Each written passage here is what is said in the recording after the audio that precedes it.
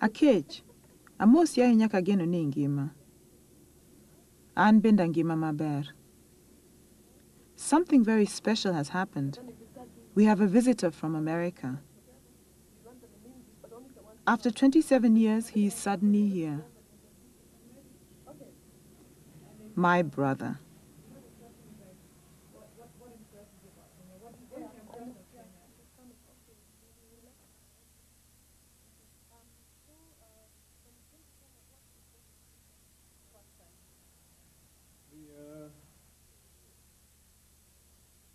My father was Kenyan, right? And he was a Luo.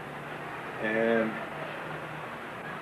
the story that was told when I was young was of this brilliant young African who'd come to America to learn the white man's magic and then bring it back to Kenya to develop the country.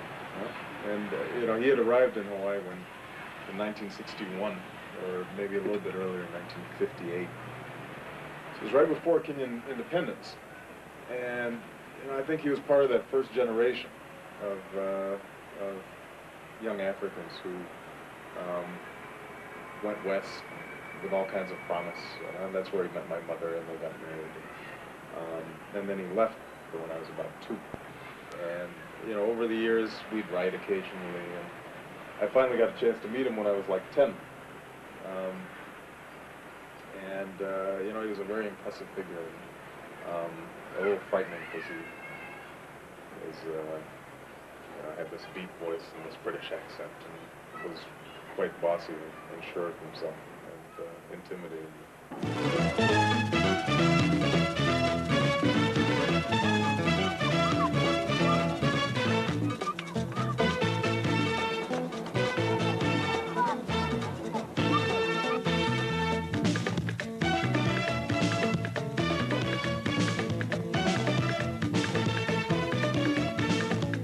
Learn a lot about the beauty of black people just being around a lot of black people, feeling as if they're all around you, and that in some sense you belong.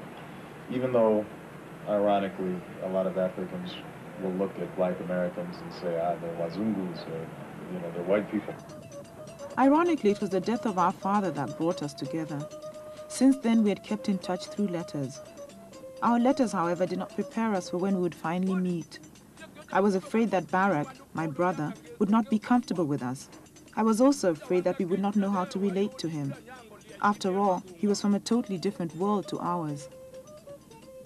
The most important thing for me coming back was seeing my family, and that was the main purpose, and I think the thing that moved me the most was going to Home Squared and meeting my grandmother and my brothers and my uncles. So you like this? Yes. Okay, let's try it on. We have to try it. Even though it's hot, you tell her, even though it's hot, we still have to try it just to make sure it fits. It's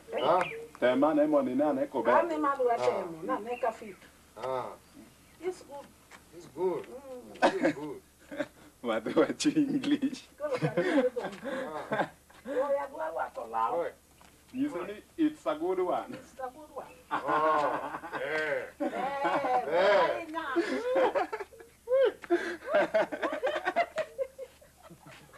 It's good. Huh? It's good. Tell her it fits. What's happening? Are you okay? I'm doing fine. I'm going to get a smoke. My brother does not speak Luo, our mother tongue. We're forced to talk in English. A white among blacks, the family jokes. Through discussion, Barak is able to learn about the traditions of his forefathers.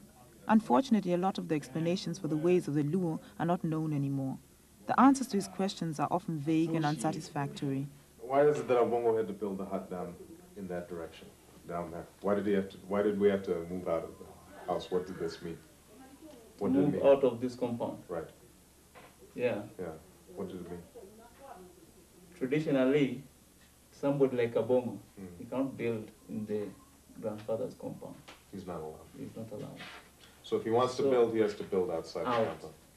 I can't live and make my own home out or outside the compound. Right. Before Ma does that one, because we inherited it from our four-grandfathers, and it's traditionally or stereotype like that. You just can't do it because they say that if you just do it, If he comes back, he doesn't step into my compound. Do people feel like they've lost something when, you know, you said it's just a tradition, nobody knows why. I mean, how does that make you feel? Or how does that make you feel, Yusuf, when you know, we still have these traditions, but they're thin now. We're not sure which ones are which, and nobody follows them anymore, and some people follow them and some people don't. And is that a good thing? Is that a bad thing? It's not good because, you know, there are some reasons why they were laying such traditions, Right. but some of the reasons are hidden. Right. You can just Only the old people may know the reason, but they will not like to tell you. Right. Yeah. They'll just say, tell you, all right, no, that is bad, don't do it. But the reason they won't tell you.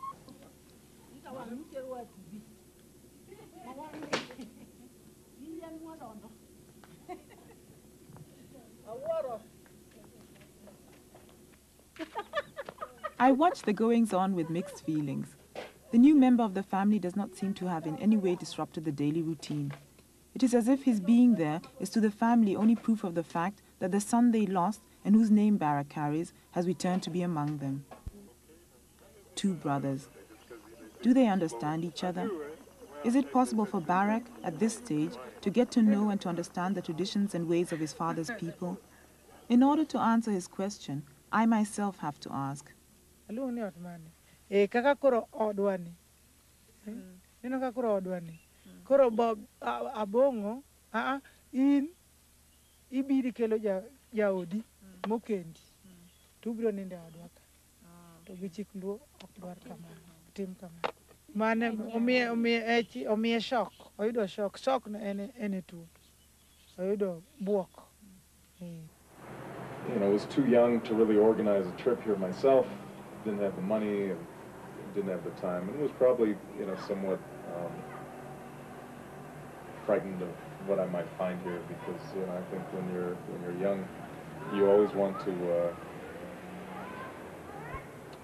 fit in, and the idea of Africa, although my image of Africa was always positive, mainly because of my father, I didn't really I didn't internalize a lot of the negative images of Africa, because people always would say how smart he was and how distinguished he was. Everybody was always impressed with him and had all these stories about him. It was still very foreign. It was something I didn't know.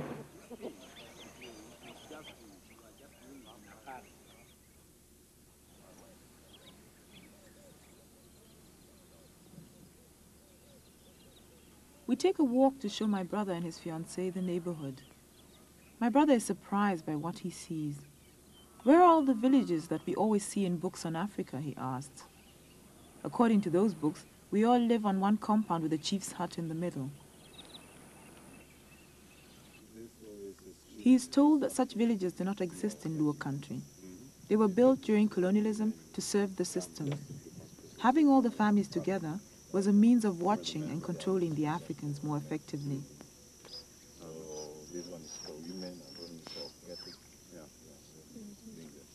Normally, only one family lives on a compound. Between the compounds, there are acres of farmland.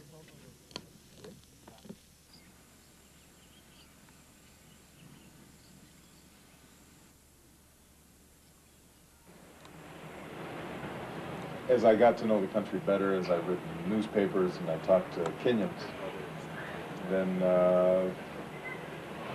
those initial, very personal impressions start blending in with political impressions about the country.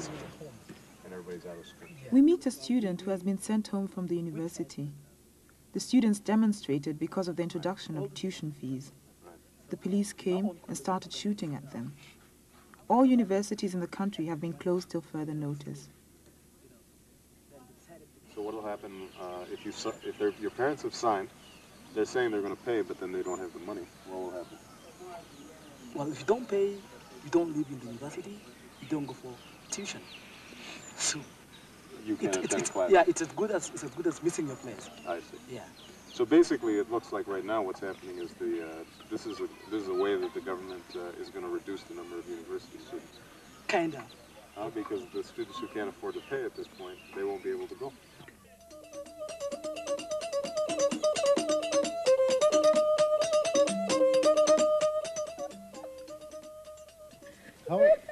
Auma, how is this woman related to us?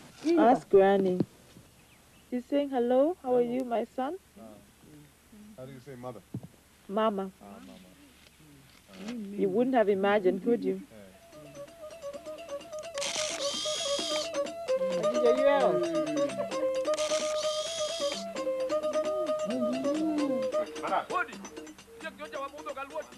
Our visit finally comes to an end, but the journey continues. My brother wants to discover the rest of his father's country. We take leave of the family. Seeing my father's grave and my grandfather's grave, and feeling accepted by them and embracing them was important for me, and sort of filled a hole that I had felt for a long time.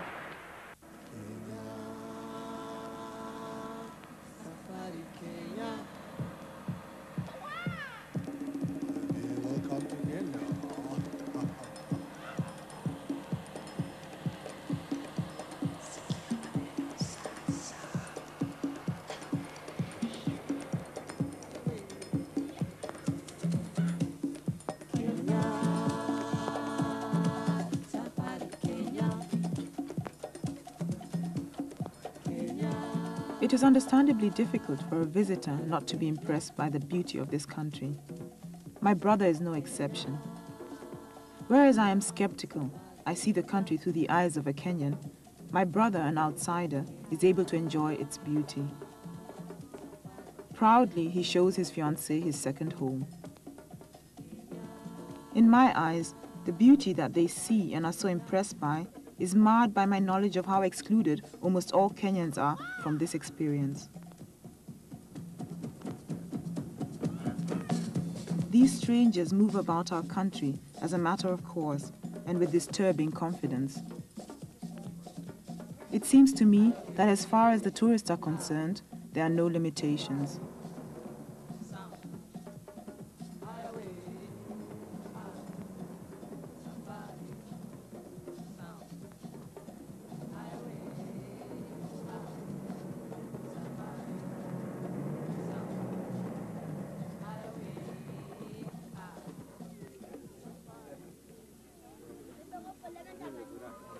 I observe my people being exhibited, exhibiting themselves. Who would want to miss such a spectacle? A folks exhibition. On this day, my brother refused to come on the tour.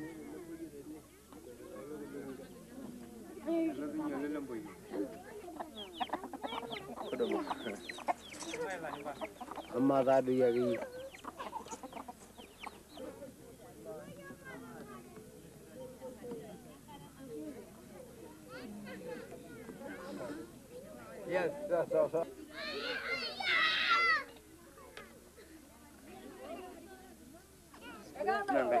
Yeah.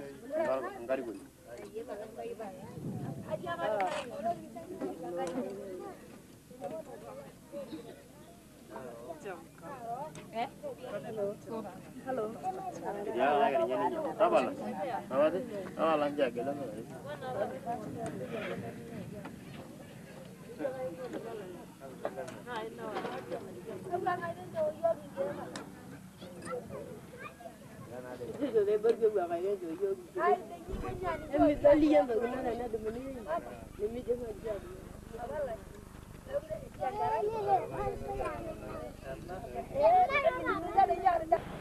It makes me frustrated to see that that blacks in Kenya don't have more confidence in the possibility of shaping their own fate and their own destiny. I'm deeply saddened by a sense that whites are still superior in this country, in some sense, that if you sit at a restaurant, they're served before a Kenyan is served. If you go through customs, a white person's going to have an easier time going through customs.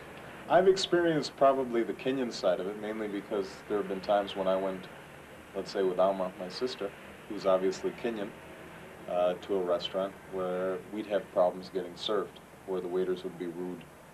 You know, if you look around at Kenya, when I look around at Kenya right now, you get a sense that although on the surface things are relatively tranquil, right beneath the surface, things could explode at any point. Because you have all these young people, not just now coming from the countryside, but just simply from population growth, who are going to school, have high expectations, but the engine for growth that's going to be able to employ these young people may not be there. And that's a dangerous situation when you have rising expectations and young, bright people who are frustrated in their ambitions. And you see a lot of that taking place in Kenya. And you would think that that would be more of a source of concern for the government, and that they might change policies as a consequence of that.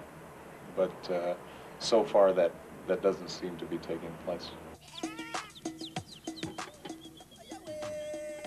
Due to a puncture on my old car, I am able to show my brother that Kenyans are in fact trying to shape their own destiny, despite all odds. I take him to a Jua Kali garage. Jua Kali means hot sun in Kiswahili. The garage is so named because the mechanics work outside in the hot sun. They do not have enough money to hire premises and have no support from the government or any foreign organization. They invent simple and inexpensive techniques of doing otherwise complicated jobs that would normally require expensive equipment. Normally, such garages are situated in the poorest areas of town, areas that are neglected by the state. Only the smartest can survive. There is the constant threat of being evacuated by the police.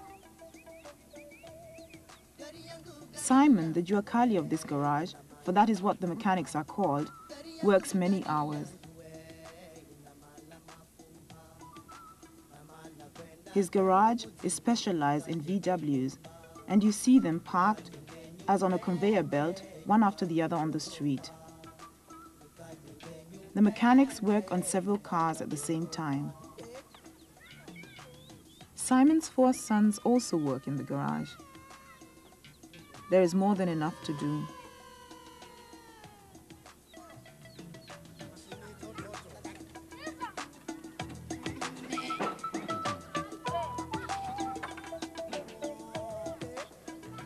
My brother and I watch fascinated. I am pleased to have brought him here. When I look at a place like Kenya, I think this is a land of great promise, and that the potential to strong black country is here. And I think if you could build a strong black country in Kenya, then that sends a message out throughout Africa. It sends a message to black Americans. It sends a message to blacks in the Caribbean. It sends a message that we can build. And so I have a lot at stake in this.